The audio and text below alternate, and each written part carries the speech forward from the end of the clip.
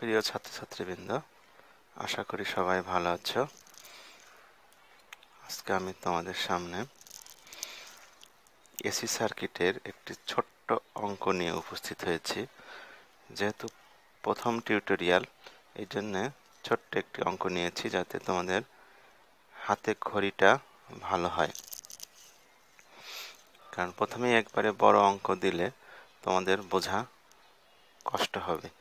তাই এই অঙ্কটা মনোযোগ দিয়ে দেখে যদি বুঝতে পারো তাহলে আমার পরিশ্রম সার্থক হবে বলে মনে করি।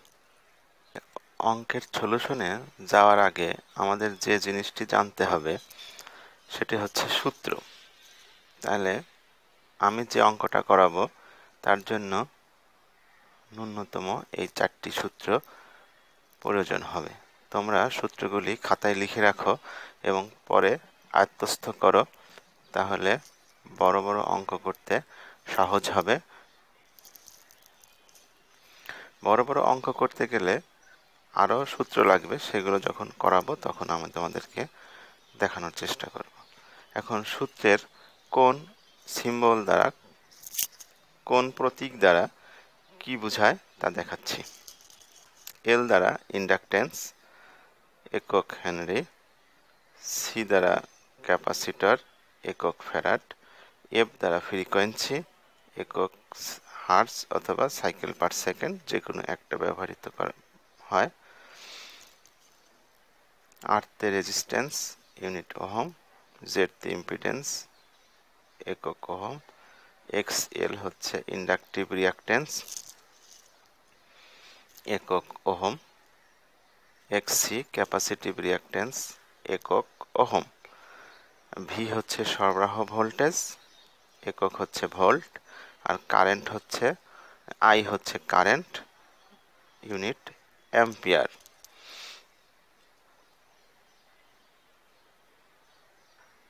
দেখো একটা ছোট্ট সিরিজ সার্কিট অঙ্কন করেছি। এখানে আমাদের 3টে প্যারামিটার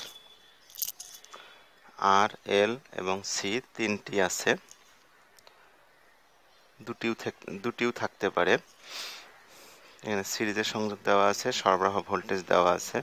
আমাদেরকে নির্ণয় করতে বলছে ইম্পিডেন্স এবং মোট কারেন্ট।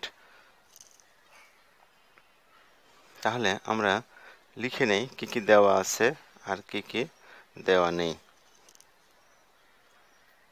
এখানে দেওয়া আছে কি, রেজিস্ট্যান্সের মান দেওয়া আছে, ইন্ডাকটেন্সের মান দেওয়া আছে, ক্যাপাসিটেন্সের মান দেওয়া আছে। আমরা ক্যাপাসিটেন্সের মানটাকে মাইক্রোফ্যারাডকে ফ্যারাডে রূপান্তর করেছি। ফ্যারাডে রূপান্তর করতে গেলে 10⁻⁶ দ্বারা গুণন। তারপরে কি দেওয়া আছে, সরবরাহ ভোল্টেজ দেওয়া আছে, ফ্রিকোয়েন্সি দেওয়া আছে। আমি ফ্রিকোয়েন্সির মান একক দুটাই লিখেছি, যে কোনো একটা লিখলেই চলবে। বের করতে বলছে ইম্পিডেন্স এবং কারেন্ট।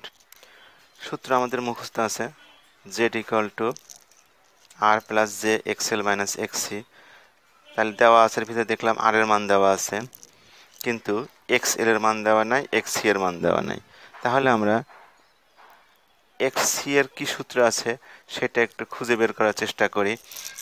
তাহলে আমাদের যেহেতু সরাসরি সূত্রই আছে এক্স সি এর, সেটা হচ্ছে 2πfl।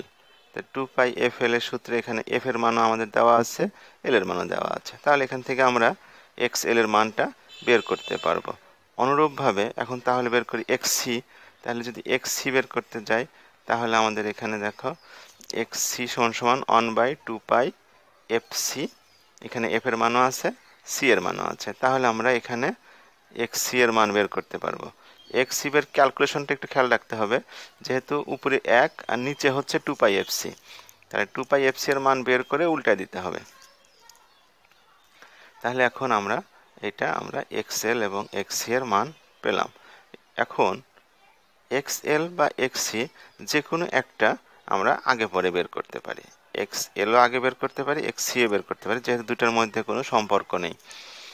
তারপরে দুটা বের হয়ে গেলে তারপরে আমরা জেড বের করব। এতক্ষণ অঙ্কের সলিউশনের মূল বিষয়টি বুঝালাম।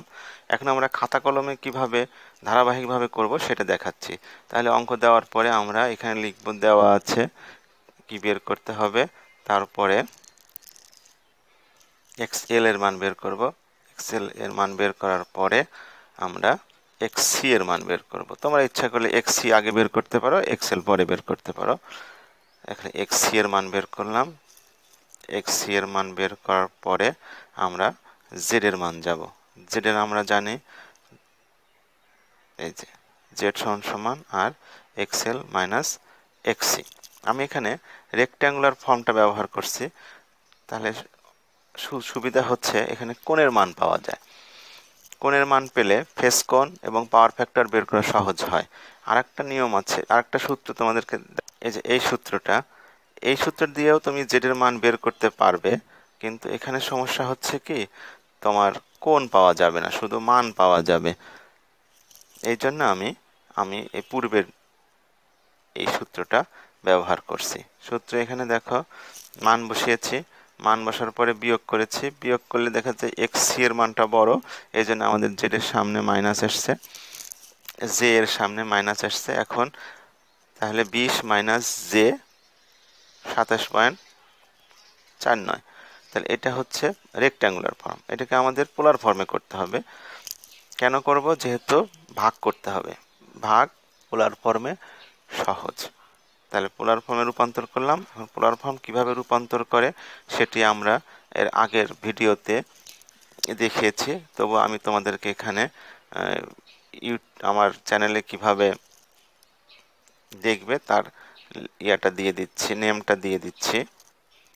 এই যে এটা লিখে পোলার two rectangular conversion dot MR, এইটা লিখে সার্চ দিলেই পেয়ে যাবে রেক্ট্যাঙ্গুলার টু পোলার ফর্মে রূপান্তরের পদ্ধতি। ওখান থেকে ভালোভাবে শিখে নাও, আর যদি শিখে থাকো তাহলে তো ধন্যবাদ। তাহলে এখানে আমাদের একটার মান নির্ণয় করা হয়ে গেল, জেড এর মান নির্ণয় করা হয়ে গেল। এখন আমরা যাব কারেন্টের মান নির্ণয় করতে। কারেন্টের সূত্র আমরা জানি আই সমান সমান ভি ভাগ জেড। এখানে ভি এর মান দেওয়া আছে 230, কিন্তু কোণ দেওয়া ছিল না। যদি কোণ দেওয়া না থাকে তাহলে বুঝতে হবে এটা পোলার ফর্মে আছে এবং কোণ 0। তারপরে জেড এর মান তো আমরা পেলাম, সেটা লিখলাম। এখানে ভাগ করছি। ভাগ করার নিয়ম হচ্ছে পোলার ফর্মে ভাগ করার ক্ষেত্রে একটা জিনিস মনে রাখতে হবে, যেটা হলো এই কথাটা মনে রাখতে হবে, পোলার ফর্মে ভাগ করতে মানদ্বয় হবে ভাগ আর কোণদ্বয় হবে বিয়োগ। তাহলে এখন আমি তাই করেছি। এখানে 230কে 34 দ্বারা ভাগ করে মান হয়েছে 6.76 আর কোণ করেছে বিয়োগ। তাহলে 0 সূত্রের বিয়োগ আর মান দেওয়া আছে -53, তাহলে মাইনাস, মাইনাসে মাইনাসে প্লাস হয়ে গেছে। যেহেতু 0 এই জন্য আমাদের কোণের মানের কোনো পরিবর্তন হয় নাই। এটাই হচ্ছে এই অঙ্কের সলিউশন। এখানে আজকে শুধু আমরা কারেন্ট এবং ইম্পিডেন্স বের করতে শিখলাম। অনেক সময় ইম্পিডেন্স নির্ণয় করতে নাও বলতে পারে, সরাসরি কারেন্ট চাবে। কারেন্ট চাইলে আমাদেরকে ভি ভাগ জেড, তাহলে জেড নির্ণয় করতেই হবে অটোমেটিক। এখন এই জিনিসটা যদি ছোট্ট একটা অঙ্ক যদিও যদি ভালো করে বুঝতে পারো, তাহলে পরবর্তীতে এসি সার্কিটের আরও সমাধানগুলো আমরা সুন্দরভাবে করতে পারবো। আগামী দিন আমি এর বড় পরিসরের অঙ্কগুলো তোমাদের সামনে নিয়ে আসার চেষ্টা করব। ধন্যবাদ সবাইকে, ভালো থাকো।